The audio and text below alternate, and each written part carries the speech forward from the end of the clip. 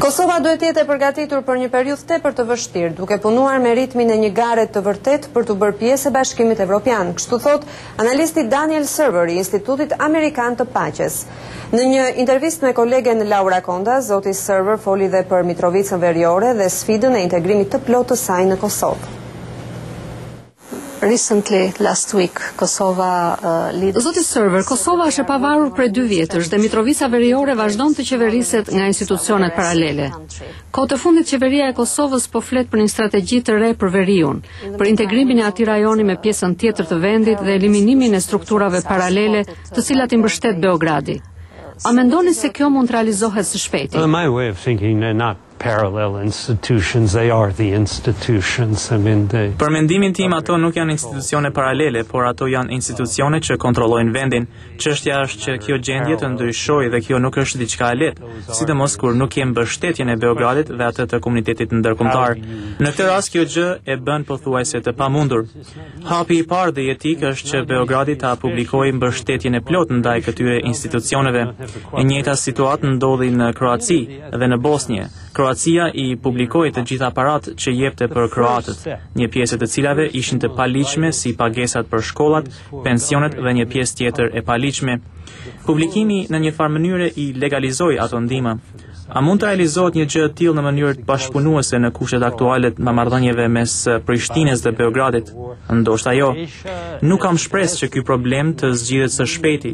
Mendoj se një nga objektivat e Prishtinës duhet të jetë që ajo të shmang gjithçka që do ta lejonte Beogradin në të aneksojë zyrtarisht Veriun, të shmang dhunën, keqtrajtimin e serbëve, kudo që ata jetojnë në Kosovë. Qeveria e Kosovës, por edhe popullsia e saj, duhet ta bëjnë të qartë se janë të gjitha kushtet që serbët mund të jetojnë në paqe në Kosovë. Cili është mendimi juaj lidhur me rolin e komunitetit ndërkombëtar për sa i përket Mitrovicës? Well, in principle it should be a strong. Në parim ai duhet të jetë një rol i fortë dhe i rëndësishëm që ta integrojë Veriun me pjesën tjetër të Kosovës, por unë nuk kam parë një veprim vendimtar të komunitetit ndërkombëtar dhe në raste të tjera në rajon. So why do you think? Përse mendoni kështu? Well, the first thing to do is to avoid making E para është që ndërkombëtarët duan se situata do të përkeqësohet. Pra duan ta mbajnë situatën të qetë dhe në një moment të caktuar Prishtina dhe Beogradi duhet të ulen dhe të bisedojnë për këtë çështje. Dhe ndoshta Prishtina do të ishte mirë të jepte më tepër autoritet qeverisës serbëve në institucionet e vendit.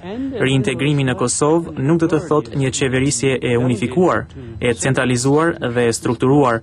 Do të thotë që serbët të gëzojnë një autonomi më të madhe dhe kjo duhet të njihet që në fillim. We are expecting this spring decision on Serbia's request. Këtë verë pritet të merret një vendim nga Gjykata Ndërkombëtare e Drejtësisë lidhur me kërkesën e Serbisë për të rishikuar legjitimitetin e pavarësisë së Kosovës, nëse ajo është në konformitet me ligjin ndërkombëtar. 65 vende të botës e kanë njohur deri tani shtetin e ri të Kosovës. A mendoni se ky vendim do të ndikojë në procesin e njohjeve? Well, it depends on the decision. If the decision is relatively favorable. Varet nga vendimi. Nëse vendimi është relativisht në favor të Prishtinës dhe thotë atë që është e vërtetë, se është në dorë të shteteve sovrane për të vendosur mbi sovranitetin e tyre, mendoj se do të ketë më tepër njohje nga ato vende që kanë hezituar dhe që kanë respekt për gjykatën. Në anën tjetër, nëse vendimi është në favor të Beogradit, pra se pavarësia nuk duhet të ishte shpallur, se 65 vendet e kanë njohur, por nuk duhet ta kishin bërë këtë, do të kishim një problem serioz. Por unë nuk pres një gjë të tillë.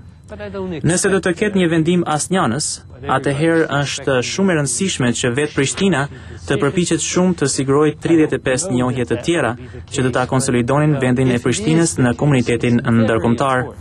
The question is on the Balkans. Një pyetje lidhur me procesin e zgjerimit të Bashkimit Evropian me vende ballkanike. Serbia ka siguruar viza për lëvizjen e lirë të qytetarëve të saj. Ajo e ka dorëzuar tashmë kërkesën për kandidate e Bashkimit Evropian, e cila është pranuar nga Bashkimi. Kosova ka mbetur pas në këtë proces. A duhet të shihet avancimi i Serbisë në proceset integruese si rrezik për integrimin e Kosovës në Evropë? Serbia is many years ahead And this should be seen as a real problem in Pristina. Serbia është shumë vite përpara dhe kjo duhet parë si një problem real në Prishtinë, por zgjidhja e këtij problemi nuk është ngadalësimi i Serbisë, por përshpejtimi i Kosovës.